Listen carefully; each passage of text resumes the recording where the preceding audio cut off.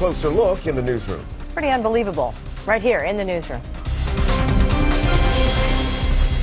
An interesting situation here. This is Miami Beach. Bartender attacked by a customer. The brutal beating caught on tape, but the real shock came later. CNN's Keith Oppenheim reports.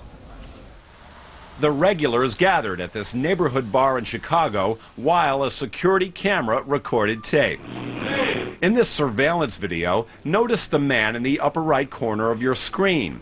The bartender, Carolina, didn't know it at the time, but that customer was an off-duty Chicago police officer. Carolina would give her first name only, but agreed to review the tape with me. I think that I've been telling him that I'm not going to serve him anymore. Because you're concerned that he's getting wasted. Exactly. He has since been identified as Officer Anthony Abati.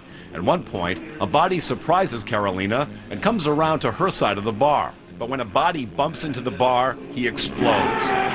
He punches her repeatedly. Keep in mind, according to prosecutors, Abati is 6'1" and 250 pounds. Carolina says she's 5'4" and 130 pounds. As frightened bystanders keep a distance, Officer Abati walks away. Carolina gets up, despite multiple hits to her head, back, and ribs. It is one of the most brutal and savage attacks that I've ever seen caught on tape. Prosecutors have charged Officer Abati with aggravated assault, a felony. Abati's attorneys did not return CNN's calls. Carolina, what is your reaction that the person who beat you is a police officer? Actually, I couldn't believe. I was like, police is to serve and protect, not to beat up people. Chicago police released a statement about Officer Abati, which said a recommendation for termination is expected pending the completion of the internal investigation. Carolina says she's left with bad headaches and, as you might imagine, bad memories from what happened in this bar. Keith Oppenheim joins us now. Keith, I understand it took almost a month before the officer was arrested. Why did it take so long? Well, Chicago police called me this morning to clarify why that took place. They said they first learned about this 2 days after the incident happened in February, and then 2 days after that, the state's attorney's office filed simple battery charges against Officer Abati. Then Chicago police tried to arrest this police officer, and they can't find him. It turns out he had checked into rehab, and by law they can't pull him out of rehab.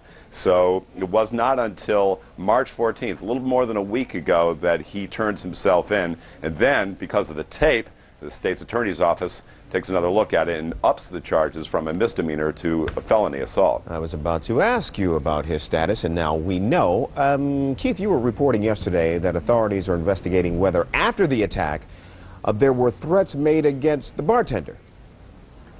Exactly. That's something that's still under investigation, mainly by the state's attorney's office now. What they're really trying to find out is whether or not somebody went into the bar after the attack and offered money to Carolina as well as the bar owner and basically told them not to pursue this case. So if that is proven to be correct, there could also be charges of intimidation and obstruction of justice in this case.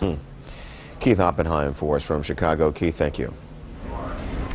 A country in crisis, desperate people on the run. Thousands have fled Zimbabwe, seeking refuge in South Africa. They say it's a matter of survival for them and, in many cases, their families who've been left behind. CNN.